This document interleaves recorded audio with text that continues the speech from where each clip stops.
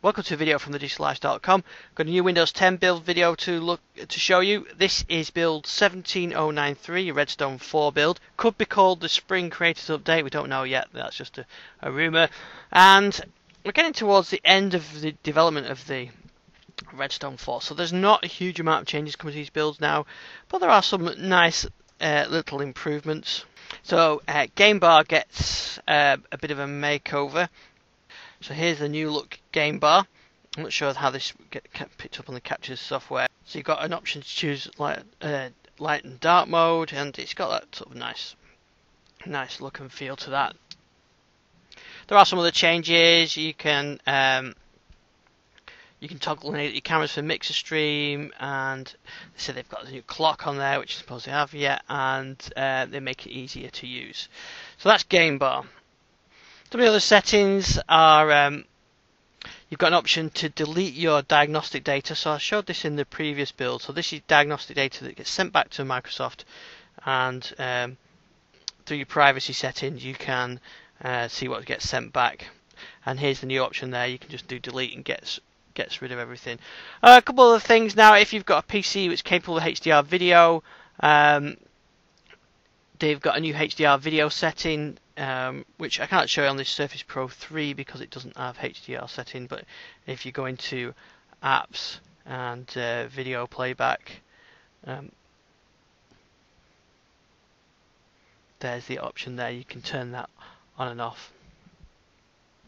There's some extra settings or extra configuration options if you've got multi-display graphics. So if you've got something like a discrete video card like NVIDIA card in, as well as the onboard one, so many laptops have that kind of thing, then you can see it in system, and you've got a display and then advanced graphics settings there. So on the Surface Pro 3 there's not a huge amount to see on there, but you get the option of configuring graphics performance per specific apps on there. So that would be good for for gaming. You can choose how the game uses, well, which graphic options it gets. A couple of things. They've added an authenticator app to Windows 10s. I've not got Windows 10s running on here, so it's something I'll have to investigate. I've got a virtual machine of that. So the authenticator app is something that I use on my phone, so that if I log into a Windows account, it'll on any other machine I can use the authenticator app to control that. They've added eye control, something that was in the Fall Creators update back in October, and with this build they've made it easier to use, a bit quicker to get, and also quicker to pause it. So something else that I can show you that has changed: Windows Defender is now in Windows Security settings. They've renamed the page from Windows Defender to Windows Security, so this was called Windows Defender, it's now called Windows Security, which makes sense, and they've redesigned this page a little bit as well. A couple of things: they've done some improvement in the Bluetooth pairing and connectivity. They've improved the sort of Bluetooth and connectivity settings and how that pairs. They've evolved the full screen mode, they say, so let's have a look what they mean on that. So they added F11 in the Fall Creators update. Now they said in full screen mode that let's just say no for that. They've said in full screen mode that when you hover it should give you the toolbar, but I'm not seeing that, so maybe I need to send some insider feedback on that, because that's not happening on this machine. It should give you the toolbar when you go to that option.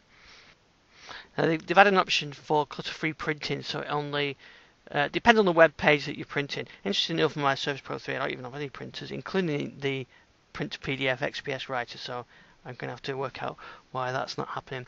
There's some additional language support, text prediction for additional languages. We've got updated privacy settings for your UWP app, some ease of access support, and there's a few other things like the network flyout. They've fixed that issue where it wasn't appearing as translucent for some people, but that was always okay for me actually. So there's a whole bunch of fixes, nothing too stand out. Things I've shown you. There some known issues during as you're doing the upgrade at the 88% mark. You might see 90 minutes and then it moves forward. I didn't see that. It did seem to take longer to install, but I didn't see that issue where it would sort of wait for 90 minutes and then continue. If you do get that stuck mode, just leave it running. So those are the main changes with this build. Not a huge amount. As I said, it's getting to the polish towards the end of this build. I do like this now, especially with the timeline features. I've really got used to working with that. You can find more on our YouTube channel and on thedigital lifestyle.com. You can follow me on Twitter at ISDixon, and thanks for watching this video.